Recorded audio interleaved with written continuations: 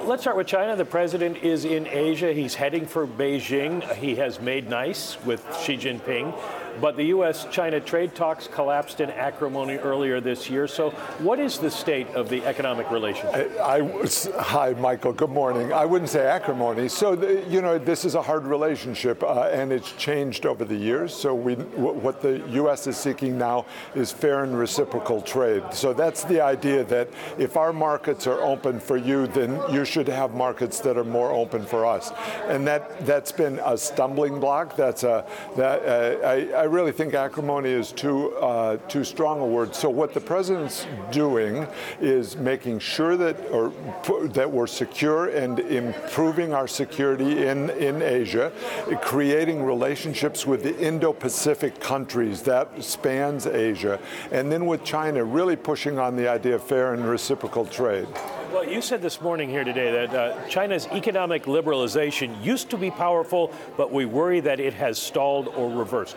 What has stalled? What has reversed? What are you going to do about it? So quite a bit has stalled. China used to be in a price liberalization mode. So they would take sectors of their economy and decontrol the prices.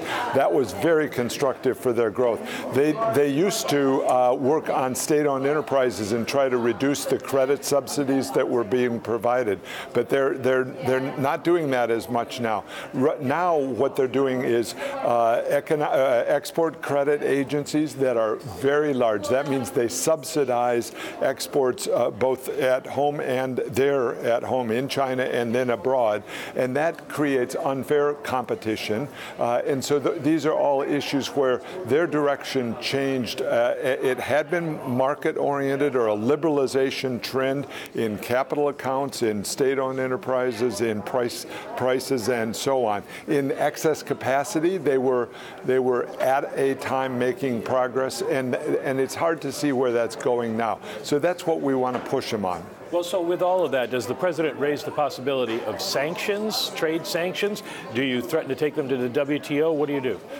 This isn't so much a matter of sanctions and threats. It's a matter of the message being with China that what they've been thinking is happening isn't working for us. So really getting to a new paradigm where China really recognizes that there's got to be some reciprocity. I think that's where the message is.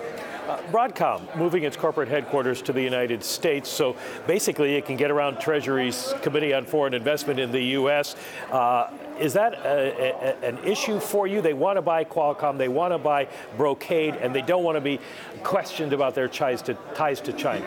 I don't want to go to the issue the way you phrased it. I think we welcome a company coming back to the U.S. Remember, it had done an inversion to move its business or its headquarters to outside the U.S. And as the tax bill is changing, what we see is that the U.S. is going to be a very attractive place to do business. I'd put it in that context. Well, 53% of their revenues come from China, so is that a concern? They might have questions if they were domiciled outside the U.S. I don't want to go to the CFIUS questions. I want to go more to the business questions of what they're about. The U.S. is a big growing part of the world economy, and importantly, we're improving our tax system, our regulatory system, and so on, and I think you'll see more companies coming back into the U.S.